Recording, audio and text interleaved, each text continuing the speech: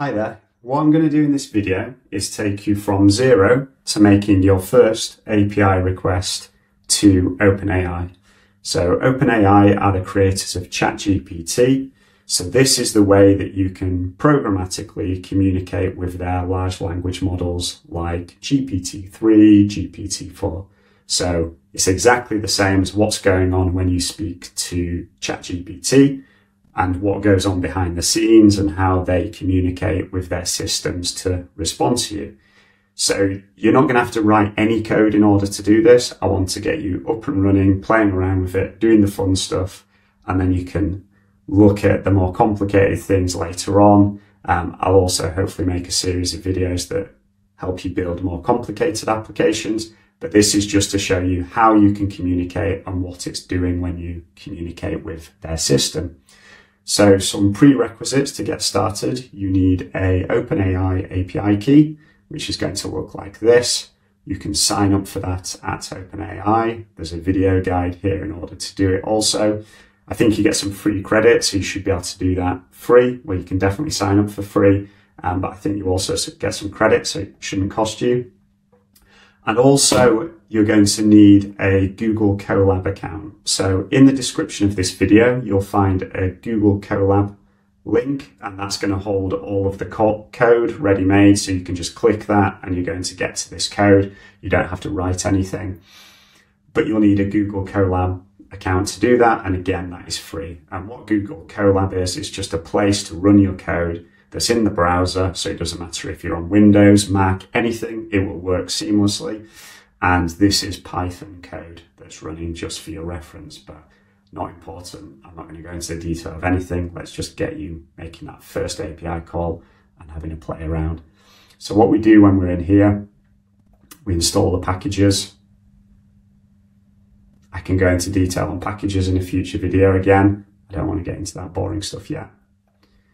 You're going to save your API key in the environment. So that's essentially saying, when I make this API call, this is the key that you need to use to identify that it's me. So that means that you're allowed to make that call. When you save your API key, you need to put it in between these speech marks. You're going to be replacing my API key. I'll have deleted this so it won't be working. Otherwise, everyone would abuse it probably.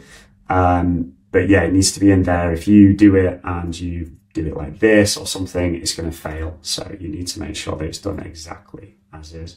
So we've done that. Okay, so let's make our first API call.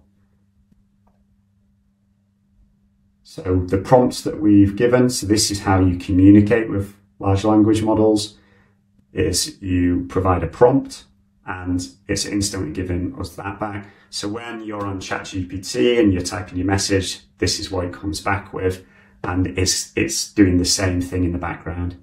So if we do our first bit of what's referred to as prompt engineering, we'll say, give me 10 baby names.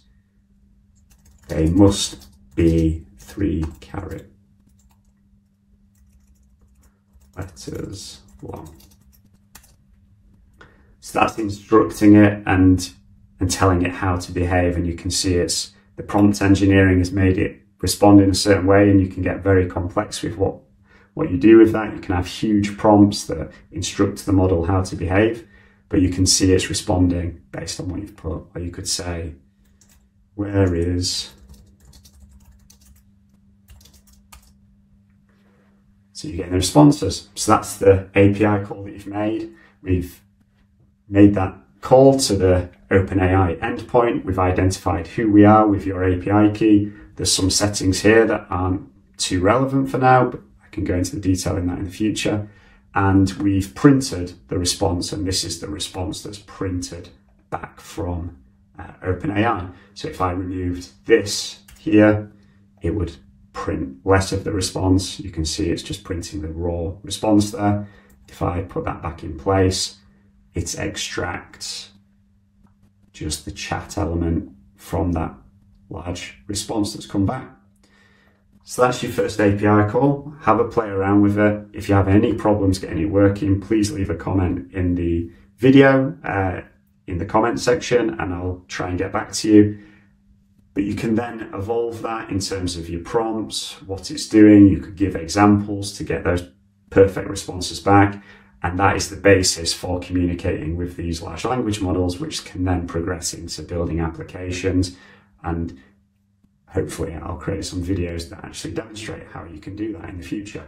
Thank you very much. Bye-bye.